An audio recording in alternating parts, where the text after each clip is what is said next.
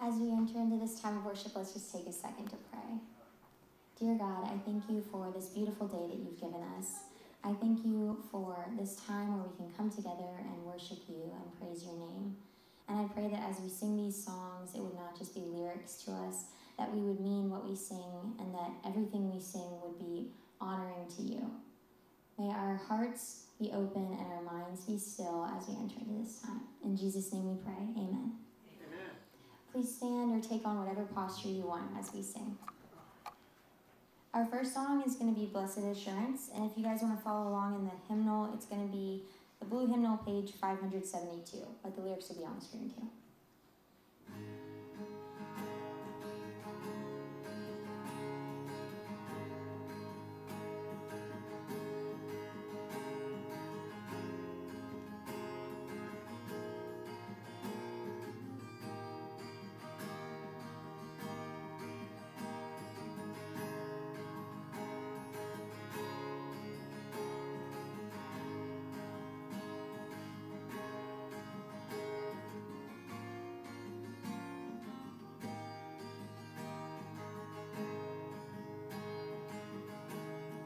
Blessed assurance, Jesus is mine. Oh, what a foretaste of glory divine, heir of salvation, purchase of God, born of His Spirit, washed in His blood. This is my story, this is my song, praising my Savior all the day long. This is my story, this is my song, praising my Savior all the day long. Perfect submission, perfect delight, visions of rapture now burst on my sight. Angels descending, bring from above echoes of mercy, whispers of love. This is my story, this is my song, praising my Savior all the day long. This is my story,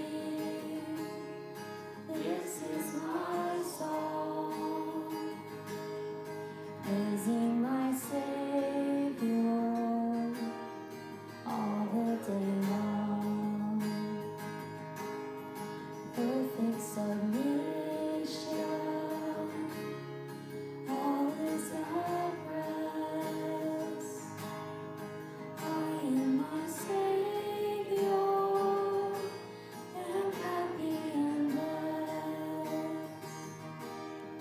watching and waiting, looking above, filled with His goodness, lost in His love. This is my story, this is my song, praising my Savior all the day long. This is my story,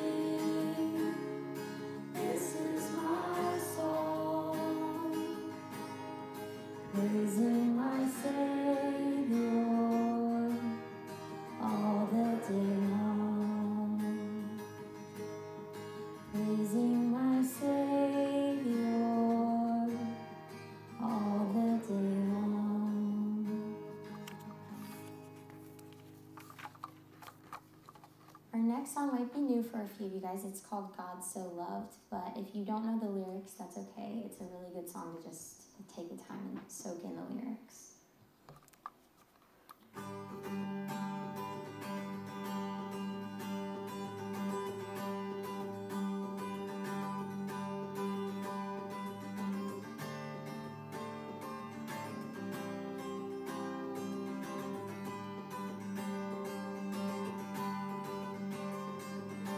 Come all you weary, come all you thirsty, come to the well that never runs dry. Drink of the water, come and thirst no more.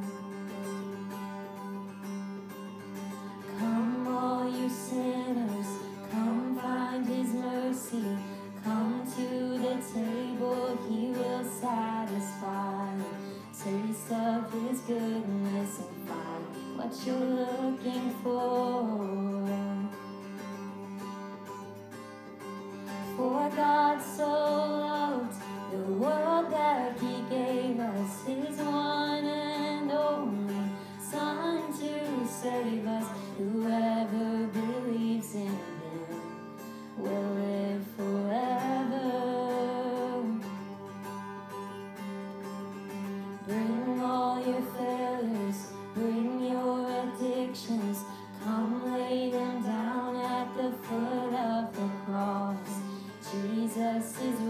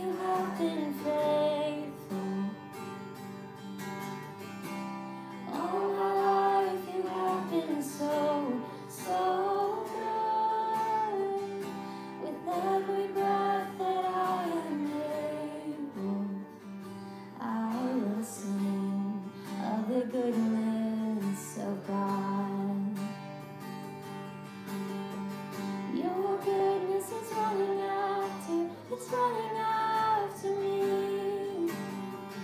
Your goodness is running after, it's running after me.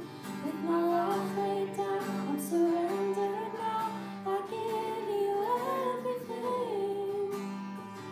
Your goodness is running after, it's running after me. Your goodness is running after, it's running after me. Your goodness is running after, it's running after me. With my life laid down, I'm surrendered now. I give you everything. Your goodness is running after, it's running after me. And all my life you have been faithful. All my life you have been so, so good. With every breath that I am able, I will sing of the goodness of God. Yes, I will sing of the goodness of God.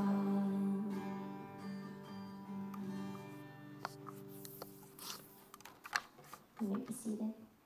All right, today we are continuing along in our Fruit of the Spirit sermon series, and we're going to begin, as we have, by reading from Galatians 5:22 through 23.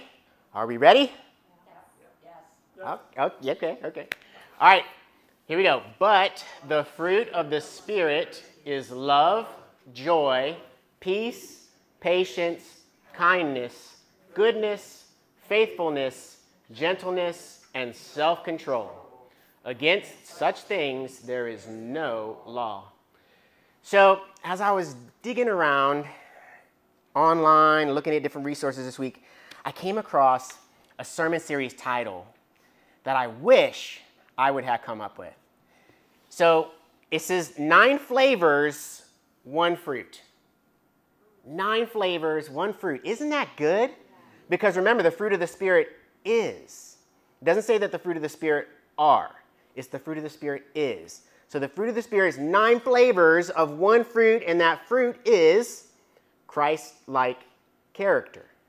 So each one of the different virtues that we've been going through, you could say, is a flavor of 1 fruit. Isn't that cool?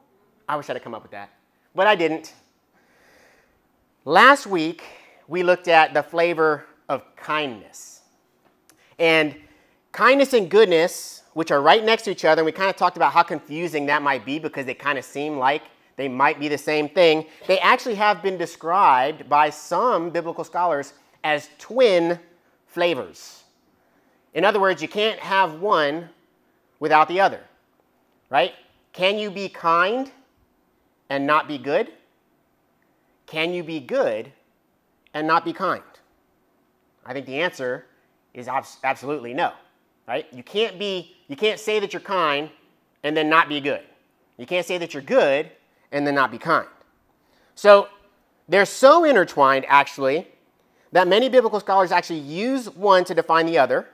And we actually went through that definition last week when we talked about kindness. We said that kindness is goodness in action. Kindness is goodness in action. But today, we're not talking about kindness, we're talking about goodness. So, if kindness is goodness in action, what is goodness? Well, if you look at Merriam-Webster's definition, it would say this: goodness is the quality or state of being good. It's not very helpful. I can't stand definitions like that. The quality or state of being good. This actually becomes really problematic for us because we use the word good so many ways. Kind of like how we use the word love in so many different ways. We're kind of nonchalant and a little flippant about the way we use the word good. And oftentimes we use the word good when actually we could use a different word or maybe a different phrase. Here's some examples. I might say, man, that steak was really good. First of all, what might be good to me for a steak could be something totally different for you. But when I say, man, that steak was really good, what I really should say is it was cooked medium rare and had just enough salt to add just enough flavor. To me, that would make that steak good. What about this one? We might say that that crab cake sure was good. Man, those crab cakes at Jerry's, they sure are good, aren't they? Well, what I think I really want to say is that crab cake has no filling and is full of flavor. That's what makes that crab cake good, right? I can't imagine eating that 1 pound crab cake. I think you'd have to share it. I'm going to try it one day, though. Or what about this? We might say, the fishing today was good. Yeah, the fishing today was really good. Well, what we're probably really thinking and meaning is, I'm so glad I caught some fish today. I'm so glad I didn't come home empty-handed. Man, fishing was good today, right? Or what about this one? We might say, your children are so good. Your children are really good. Well, what we might really mean is they're obedient or quiet or not annoying. They're good. Your children are really good. But I think we get the point, right? We use good in all kinds of different ways. So when Paul lists goodness as one of the 9 flavors of the fruit of the Spirit, what exactly does he mean? What is he calling us to cultivate in our lives as Jesus followers? Last week I did mention the Greek word that's used for goodness here. It's agasothune.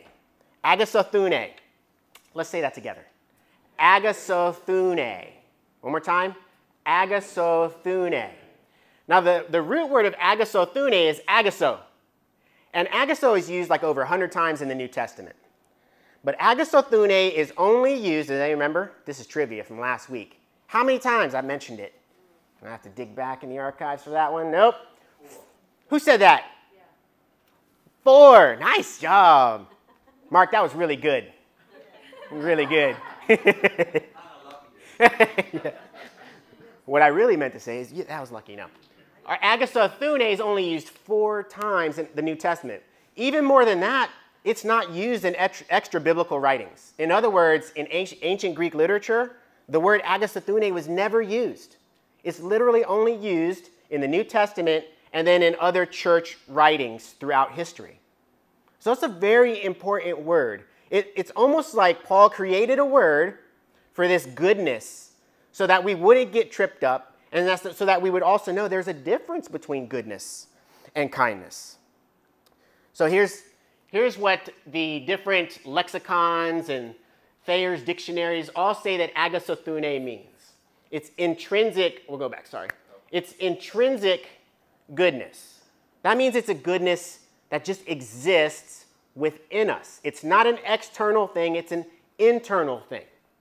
It's an uprightness in heart. It's morally virtuous. That's what we're talking about when we're talking about goodness. That's the flavor that Paul is calling on us to be cultivated within our lives. It's a posture of the heart. But it's not passive. It's active. It actively chooses right over wrong. It is a heart that firmly and persistently resists all moral evil. It's a heart that chooses and follows all moral good. It's active. Now, there are 3 truths this morning that I'd like for us to take away that will help us to understand this goodness that's to be cultivated within everyone who calls on Jesus as both Savior and Lord. Truth number 1, and this is the most important and foundational of all of the truths. The power for goodness comes from God. The power for goodness comes from God. It actually originates from Him. Agasothune, goodness, uprightness, originates from God. The psalmists all understood this. There's multiple authors within the Psalms. They all understood this because they all said it. And I'm just going to share with you a few of the examples of what they said. In Psalm 25, verse 8, it says this: "Good and upright is the Lord. Therefore, he instructs sinners in his ways. Next one, Psalm 34, verse 8. This is my favorite, I think, of all these. Taste and see that the Lord is good. Blessed are those who take refuge in him. I like that. Taste and see. It's like, just try him. Just try him out and see how good he is. And you will be blessed if you take refuge in him. I love it. Next one, Psalm 107, verse 1. Give thanks to the Lord, for he is good. His love endures forever. That's quoted in the Psalms many, many, many times. Give thanks to the Lord, for he is good. He is good. Why? Because his love endures forever. It does not cease. Next one. Psalm 119, verse 68. You are good, and what you do is good. Teach me your decrees. You are good, and what you do is good. Next one. Last one. Psalm 145, verse 6 through 7. They tell of the power of your awesome works, and I will proclaim your great deeds. They celebrate your abundant goodness. It's limitless. It's abundant. There's no lack of goodness in God. And they joyfully sing of your righteousness. God's goodness is his character. By his very nature, it is who he is. So we're going to say something together. Good is who God is. Okay?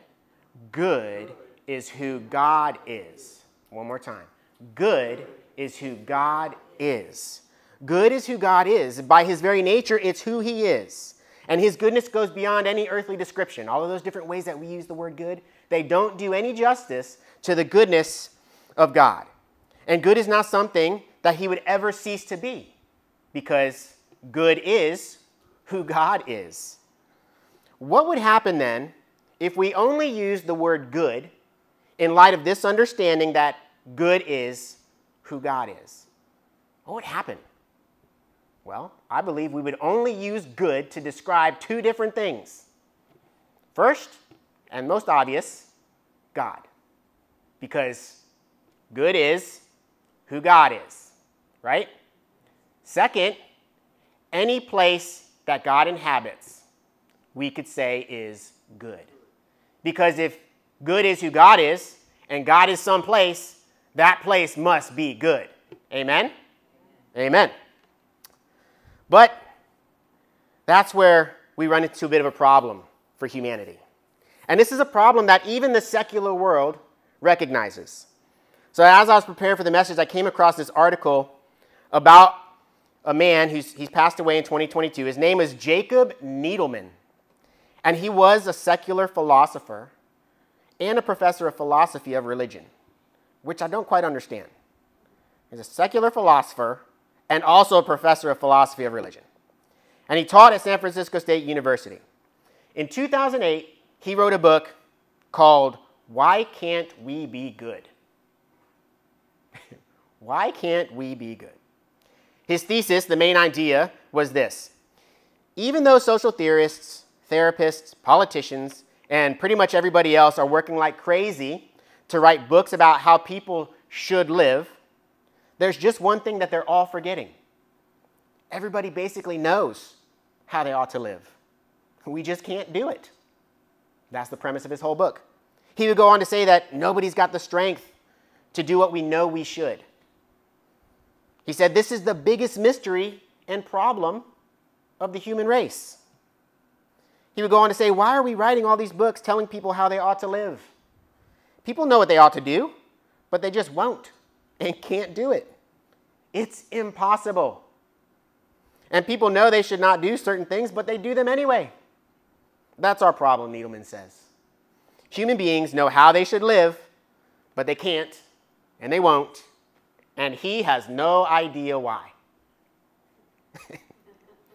It took Mr. Needleman an entire book of over 300 pages, I think it's like 304 in print, 300 pages to share something with the world that God sums up for us in one verse in Paul's letter to the church at Rome. Romans 3:10 says this, as it is written, there is no one righteous, not even one. Other translations say, there is no one who does good, not even one. pretty much sums up everything Mr. Needleman wrote in his book. The problem for humanity is that there's a chasm that separates God, who is good, from us because we're not good. Mr. Needleman is right in that. We are not good, and we can't be. But God's word has given us the key that unlocks this mystery that seems to have befuddled Mr. Needleman. This mystery of what is it that keeps us from being good? And the key is sin. Sin is the thing that keeps us from being good. Sin is what has created this chasm that separates God, who is good, from humanity, who is wicked. Because God is holy, he cannot and will not inhabit that which is unholy. Because good is who God is, he will not dwell in a place that is not good. So then what does that mean for us? If goodness is to be cultivated in our lives, but we can't be good, what can we do? Well, that's kind of the point. There's nothing we can do. There's literally nothing that we can do to be good. Thankfully, not only is good who God is, but good is also what God does. Let's go back, Brad, if we can, to the Psalm, the one that says he does good. Yes, 119. You are good, and what you do is good. So good isn't only who God is, good is what God does. And we should be thankful that good is what God does. Because he did the only thing that could be done to make us good. Right? He made it possible for our sins, which separate us from God, to be wiped away. He made it possible for us to be a place where the presence of God and his goodness can dwell. And because he did that, and he can dwell in us, and any place that God is a good place, then we can be good. I think a better title from Mr. Needleman's book is not this, why can't we be good? I think a better title is, why can we be good? Why can we be good? That answering that question would spur us right along to sharing the gospel.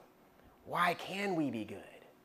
Not because anything that I have done, but everything that he has done for me. Because God dwells in me, that is why I can be good. By the power of the cross of Christ, the chasm of sin that once separated God from humanity was bridged once and for all. It's for everybody. Everybody can be good in Christ. Apart from Christ, Mr. Needleman's right. No one can be good. Actually, I should say Mr. Needleman's right in quoting the Bible, which says no one can be good apart from Christ. So not only does goodness originate from God, but it is also empowered by him. Goodness is empowered within us by God. We've already read it, Galatians 5:22, right? The fruit of the Spirit, it's the fruit of the Spirit. It's not the fruit of BJ, right? It's not the fruit of Mary or Don or Mark. It's not. It's the fruit of the Spirit. That means it's the Spirit who cultivates that fruit in our lives. And the Holy Spirit is the Spirit of the living God. God is living in us, which means the goodness of God is living in us, which means we can be good. When we place our faith in Jesus as Savior and Lord, we are justified. And that's just a churchy word for saying we have been made right. We have been made good by God, with God, in his sight. We've also been given the gift of his Spirit to dwell within us, to do the work of making us more like Jesus and less like the world. It's the Holy Spirit and the Holy Spirit alone who cultivates this virtue of goodness in our hearts. Paul echoes that sentiment in 2 Thessalonians, as his second letter to the church in Thessalonica. Chapter 1, verse 11, he says, with this in mind, we constantly pray for you. He's talking to the church. We pray for you that our God may make you worthy of his calling, and that by his power, he may bring to fruition your every desire for goodness and your every deed prompted by faith. I love this. By his power, he may bring to fruition your every desire for goodness. Even Mr. Needleman would say, we humans desire to be good. We are just incapable of being good, in light especially of our understanding of the fact that good is who God is, right? That we may desire to be good, but it's only the power of God that makes it possible for that desire to actually become a living reality for each and every one of us. That we actually can be good. And that power is manifested to us through Christ. It's only possible through faith in Christ. Point number 2. The proofs of goodness are acts of kindness. This makes sense, right? If kindness is goodness in action, then the proofs of goodness are acts of kindness. I like to think, I was thinking about this week, acts of kindness reveal the undergoing transformation of the believer's heart. Acts of kindness reveal this undergoing transformation of a believer's heart. They reveal a person empowered by the Spirit to deliberately prefer right over wrong, to persistently resist all moral evil, and to choose and follow all moral good. I heard this really neat illustration. I'm probably going to mess it up. But it's about a waiter who's carrying a big bowl of soup. I thought about actually doing something like this, but I probably would have made a mess. Carry this big bowl of soup. It's such a big, they call it a, no, see, I'm going to mess it up. It's a word that begins with a T. Does anybody know it? This fancy dish, it's a deep bowl. We'll just call it a deep bowl. All right, it's a big, deep bowl. And the waiter carries it up on his shoulder. The bowl, what is it? Yes? Soup terrain. Yeah, Mimi. Soup terrain, right? So this soup terrain, and the waiter carries it up on his shoulder. And this soup terrain is so deep, you can't see what's in it. There's only 2 ways that you're going to find out what's in that soup terrain. First way is an intentional bringing it down and ladling it out and putting it in your bowl, right? We'll call that giving. That's one way, okay? And the soup is goodness, okay? So goodness is seen through an act of giving. The other way that you might see that soup is if the waiter is bumped into or tripped and the soup spills out. The soup of goodness spills out. That's forgiveness. Acts of kindness are either giving or forgiving. Isn't that powerful? So it's either an intentional choice, we give, or when we're provoked or wounded or hurt, we forgive. Those are acts of kindness. And those are the acts of kindness that are modeled for us throughout Scripture. And those are the proofs of a person's goodness. Think about Joseph, sold into slavery by his brothers, becomes a leader in Egypt, has every opportunity to punish his brothers. He could have even had them executed. He could have sold them into slavery. But what does he do? He forgives them. They bumped into him. They tripped him. And what came out? Goodness.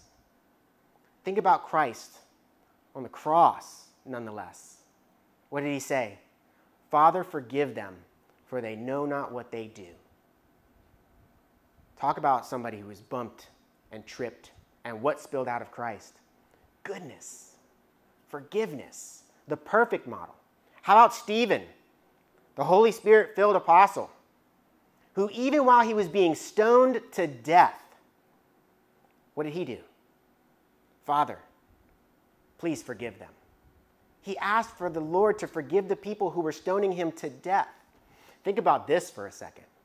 There was a man standing there holding the religious leaders' coats while Stephen was being stoned to death. The religious leaders took off their coats, gave them to this man to hold while they could then stone Stephen to death. Do you know who that man was? Paul, who was Saul. That right there, think about that for a minute. this man, Saul, who persecuted Christians to the point of death, who carried their coats so they could persecute Christians to death, was transformed by an encounter with the risen Christ. Even a man who persecuted those who believed in Jesus was able to experience the forgiveness of God. Talk about goodness. We're bumping in and tripping God all the time, and only one thing comes out: goodness. And Christ is the ultimate expression, which we talked about last week, of the goodness of God. Let's get a little more practical. Every week, it seems God shows me or reveals to me, either in ways because of myself that I'm not cultivating the fruit properly. Oh yeah, this is hilarious. I came in this morning and there was a box on my desk. And inside of it's a mug. And this mug's got like holes like cheese. And it says, "I can't even endure cheese." And what the Lord has taught me through this sermon series is I am a great example of how fruit is not cultivated in the life of a believer. That's hilarious. But this is an act of kindness. It's very encouraging. It made me smile. But this week, the Lord gave me an example of how it looks, or how one looks or responds or acts when this fruit particularly is being cultivated in their lives. So I just come out of the hospital, and we went to pick up Brant from my mom, and we were in the vehicle. We went to the gas station because we were in La Plata, and there's a coffee shop in La Plata that we love to go to. It's called Wee Bean. And Deanna almost forgot that we needed to go there, so I had to remind her, no, we need to go there to Wee Bean, which made us pull into a specific gas station because we were running on E. So we pulled into this gas station, which is right next to Wee Bean, and I just had my surgery. Normally, I would get out and pump gas. Deanna got out to pump gas, and she got out of the vehicle, and there was a lady standing by the store, the gas station store, and their eyes connected, and the lady just started crying. So Deanna went over, and the first thing Deanna did is she gave the woman a hug. Never met her before. Gave the woman a hug. The woman's crying on her shoulder, and Brant's like, "Dad, what's going on?" I'm like, "I don't know, but it's okay. Mom's got it," right? So Deanna comes back to the vehicle, and she says, this woman has been evicted from her home. She has 2 boys, and they have no food. And there's a small hotel that's right across the way in La Plata that, she's like, we're staying there because it's the only place I can afford. And she's like, I'm just desperate because my boys need food, and I don't have any money to give them a meal. They literally had just gotten evicted that day. So Deanna takes her inside of the gas station, and there's nothing in there that the boys would like. And then Deanna's like, you know what? There's a Burger King right across the way also. And Deanna says, why don't you walk over there? I'll finish pumping gas, and we'll go meet you over there, and we'll buy some food for you and for your kids. So that's what we did. We met her over there, and Deanna ministered to this lady, provided her with more information about the different churches in the area and the different ministries that she could connect with to go to food pantries and get clothes and things like that for the kids. And she was just so thankful. When they went into Burger King, she just asked that Deanna would just get the bare minimum for the kids. And Deanna's, no, she got each of them a blue icy as well. So they got their big meals, and then she got each of the kids a blue icy as well, just to say, I love you, and God loves you. And that is who Deanna has always been. Since the very moment I met her, she has always done things like that. And it's her kindness, her acts of kindness over time that have revealed that she is a good woman. She is a good woman. And that's what acts of kindness do. They prove goodness. Acts of kindness are proofs of goodness. I would expect nothing less from Deanna because it's who she has been. For the same reason, I would expect nothing less of God, because good is who he is. And good lives in Deanna. So good is who she is. And the same is true for each and every one of us who believe in Jesus as our personal Lord and Savior. Good is who we are. The last point, the purpose of goodness is to point people to Jesus. The purpose of goodness is to point people to Jesus. In 2 Thessalonians, the very next verse, right, in 1:11, it's, Paul talking, and he said, let me go back. He says, that by his power he may bring to fruition your every desire for goodness and your every deed prompted by faith. He goes on to say, we pray this so that the name of our Lord Jesus may be glorified in you, and you in him, according to the grace of our God and the Lord Jesus Christ. I was doing my devotions this week. I don't even remember which passage it was, but it seems to be it was in the Daily Bread.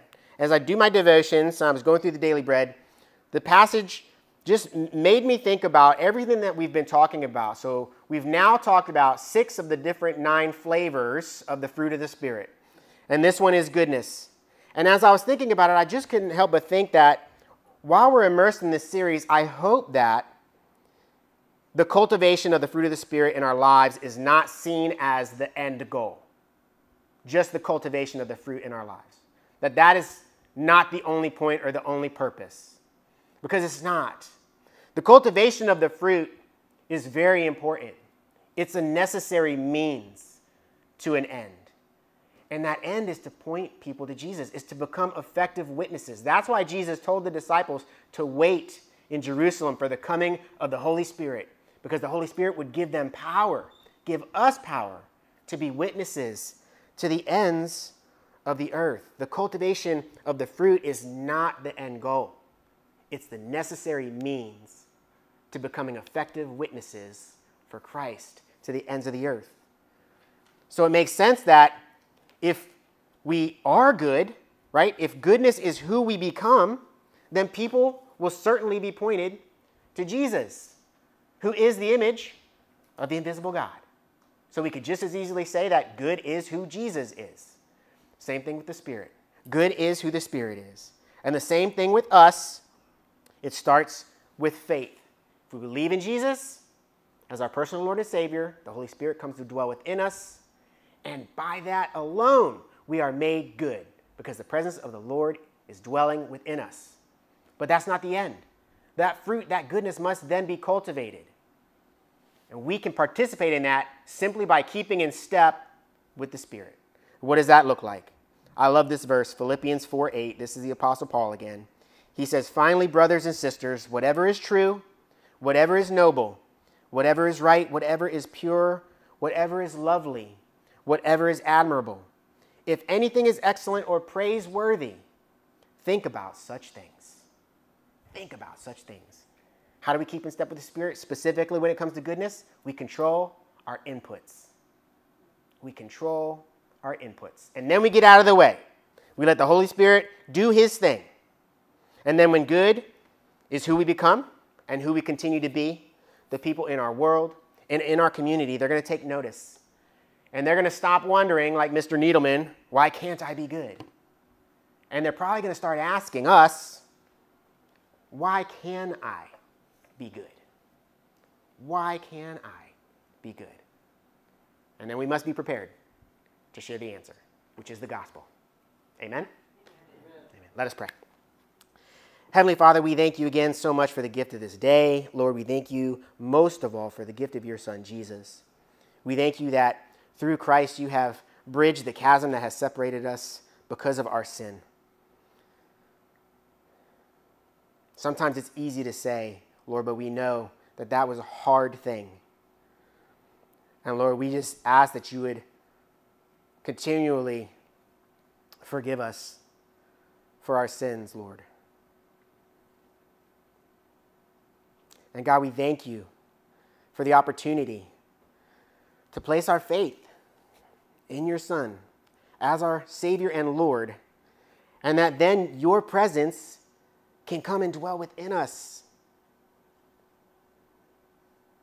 Thank you, Lord God, for blessing us with the presence of your goodness.